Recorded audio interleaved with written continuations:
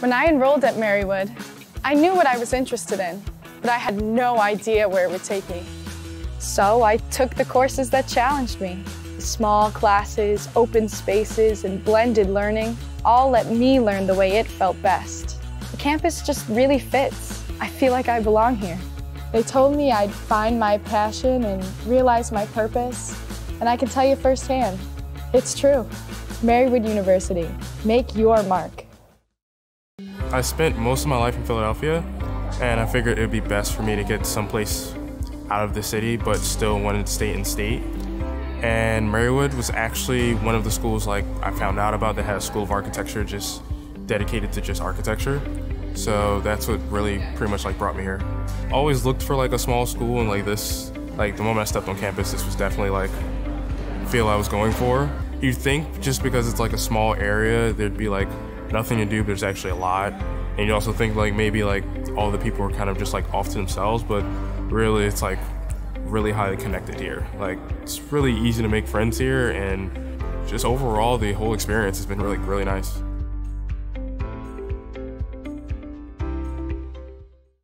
So this is the esports facility, and it is a place for new forms of athletes to grow and develop as students and potential professional video game players. It is absolutely a real sport. The amount of time and dedication that our student athletes have to put into esports is very similar to how a student would have to train for baseball, basketball, soccer, any other sport. It is the same. It might not be as physically taxing, but mentally taxing, it really is. We put 20 hours a week into playing it.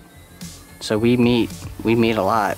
There's a lot of time that goes into it. It's very competitive, and there's a lot of money. People don't think you can do anything in esports, but there's a lot of money that goes into esports. I've always been in love with esports in general because I think it's so cool to be competitive about games. I'm really competitive, and I really think that it's awesome that we have it here.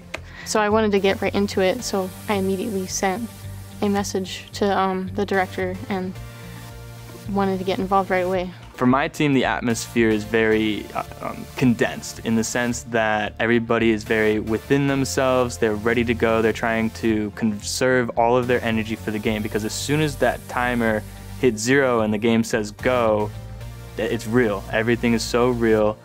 Everybody, I can see their legs shaking, everybody's emotions are high, tensions are high, so once the game actually starts, the room does really liven up, but before that, everybody tries to be as composed as possible. So we do that by listening to music, doing some motivational speaking, and just warming up lightly before the game actually starts. When we play, we can get excited and we can get a little loud, but I know Overwatch over there, they get very loud. They get into it, so it gets exciting, it's competitive. The younger generations, a lot of them play video games, so this is a perfect reason for them to come, right? If they wanted extracurricular activities but didn't want to play a sport, they now have the opportunity to. So they can still become a student athlete, have that on their resume, and be comfortable at a school that they wanted to go to.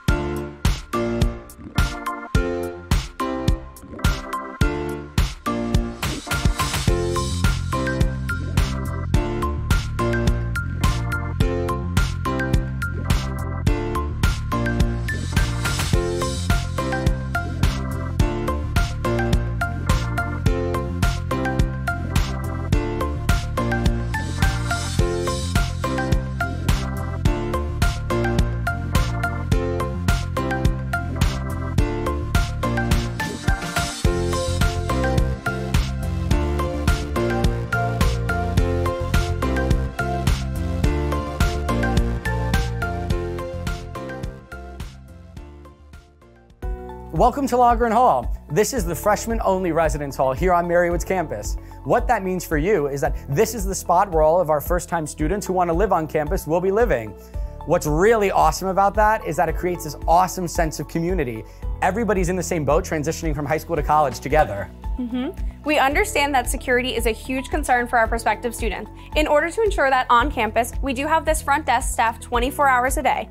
Also, everything on campus is key swipe access, so in order for freshmen to come into the lobby, they do have to swipe in. You are allowed to have a guest on campus, and they can stay 2 consecutive nights with a valid ID. That's a great point, Maddie. Another really cool thing about this building is that right here on our first floor is home to the Student Health Services office. So if students that are living in this building ever feel sick or under the weather, they could head right in there, and all of the staff is nurse practitioners, so they can write you prescriptions, help you out if you're sick, and if you do get a prescription, you could have it filled at any local pharmacy and delivered right to this front counter.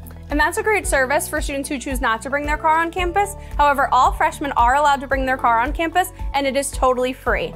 Freshman parking is only a few-minute walk, and it's located right behind the gym. A little bit about the dorms in this building: they are suite style, so it's 2 to a room, connected to a bathroom, connected to another 2 students. Actually, let's just go check one out ourselves. Yeah, let's go. What students really love about the rooms here in Loughran Hall is that they feel just like home. There's carpeted floors, painted walls, and you'll never see any tile or even cinder blocks. Look around, you could even decorate however you want. A few of the amenities that students love in this building is that there's heat and AC in every room, so I can control the temperature to however hot or cold that I want it. There is also free cable, so all you have to do is bring your TV, plug it in, and you can watch as much Sunday football as you can. Like Maddie and I mentioned earlier, the bathroom is right here inside your dorm room. There's no communal bathroom that 40 students are sharing out in the hallway. What's even more helpful is that the sink is kept right here in your bedroom. So if your roommate's taking a shower, you're free to brush your teeth or do your hair whenever you'd like. Another big perk is that there's free laundry all over campus, so you don't have to bring quarters, no swipes, no nothing. Just throw your load in and you're good to go. There are a few laundry rooms on each floor, so you don't even have to take it anywhere. We can't wait to see you on moving day. My entire life I was brought up Catholic, very strong, very dedicated to my faith. And so I was online browsing, with knowing that I wanted to go back to school, just browsing for a Catholic university in Marywood. It was the first, I think the only one that popped up around this area.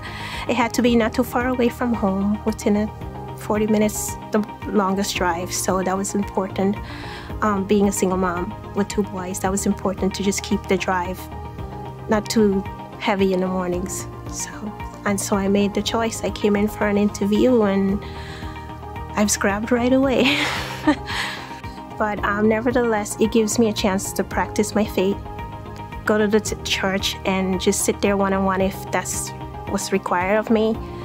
I don't feel like I would have been given that opportunity at other campus because, number one, they don't have a quiet place that you can just talk to God, and that's important for me.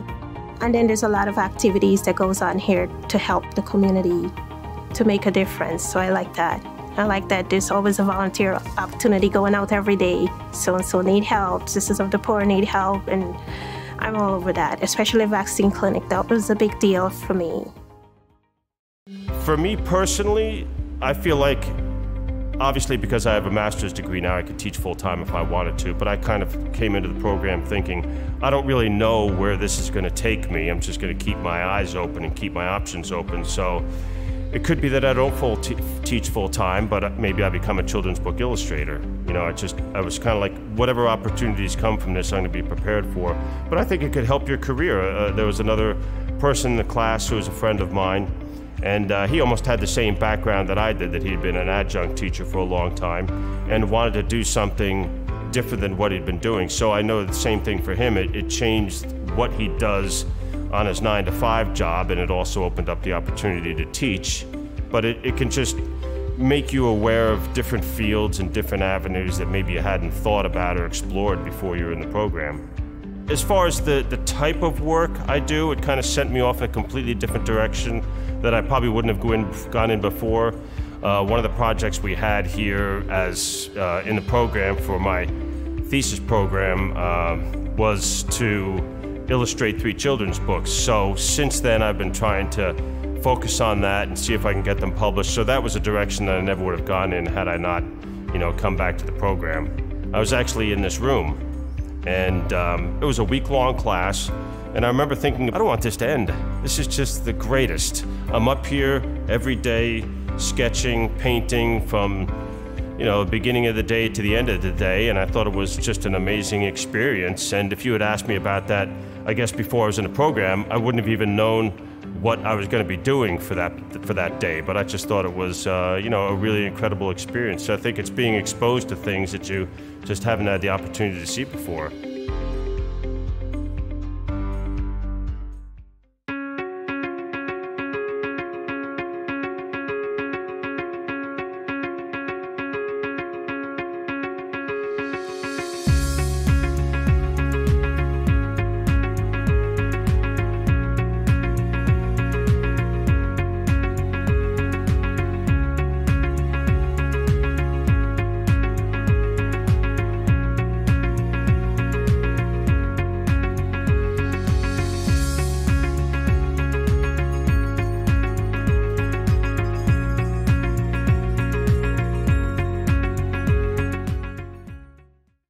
Since day one, I was able to work on, get my hands on a camera and to work on any sort of project. I started my day one off as a filmmaker. I want to know what you will do in your first day.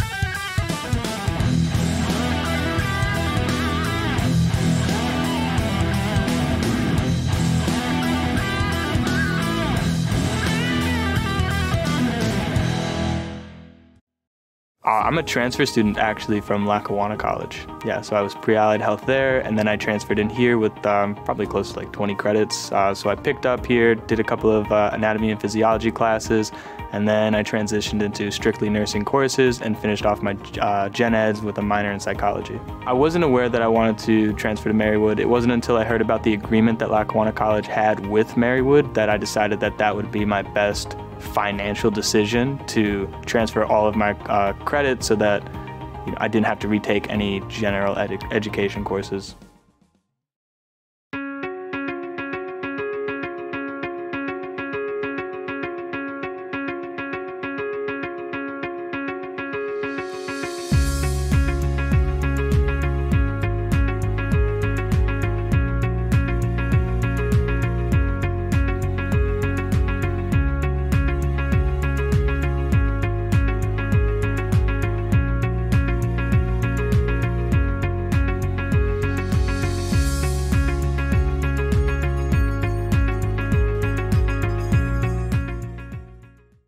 So the entire program's online, so all our revising's done online, all of our assignments are done online, everything is there. So yes, we do have books, we do have to keep up with our reading assignments, but everything is done strictly on our computers. It took a while to get used to it, but now that I'm used to it, it's actually much easier because it works around my kids' schedules, my work schedule, so I do it kind of at my own pace.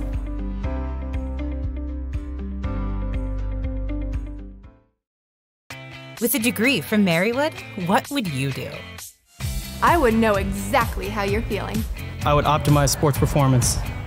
With an interior architecture degree from Marywood, I would breathe new life into old buildings. I would call the shots. With a degree in nutrition and dietetics from Marywood, I would make quality military meals. I would make sure you're ready to play.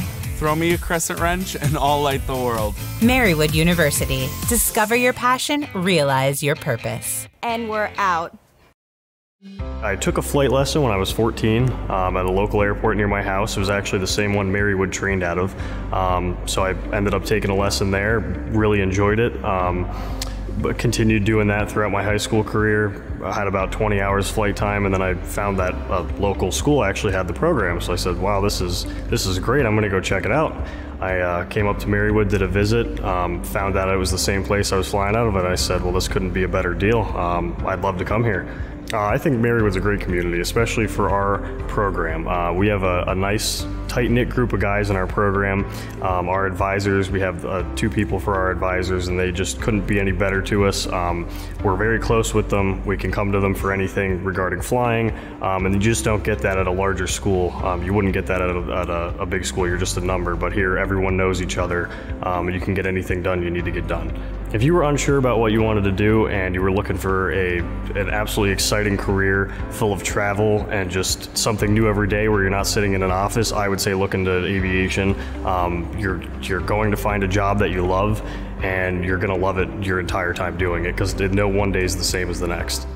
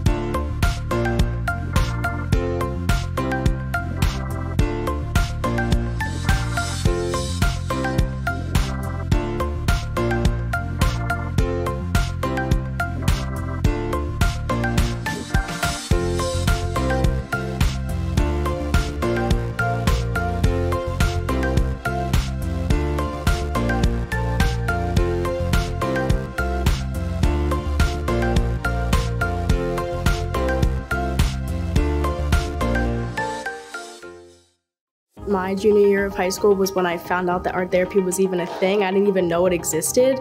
Basically, it's therapy using art. So basically, you can do art therapy with just about anybody who has dealt with trauma, mental illness, sickness, anything like that. Art therapists work in an array of different locations, and it's basically just allowing a person to express themselves through art and be able to kind of let go of certain emotions that they might be holding on to through art instead of talking, because I know it can be so difficult to talk about certain topics or situations that people have been through. So art is just a perfect outlet for that, I think.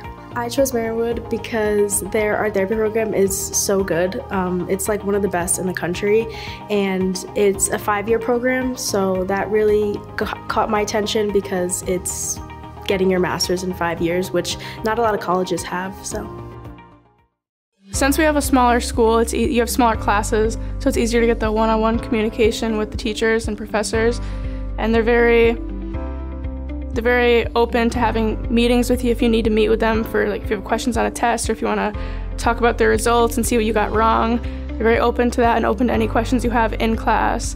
The classes are they're formal, but they're informal at the same time. Like, it's more of a conversation that you're having with the professor instead of just being lectured the entire time. Right now I'm learning about doing medications for patients, how to have patient communication. It's the important things that people tend to forget sometimes.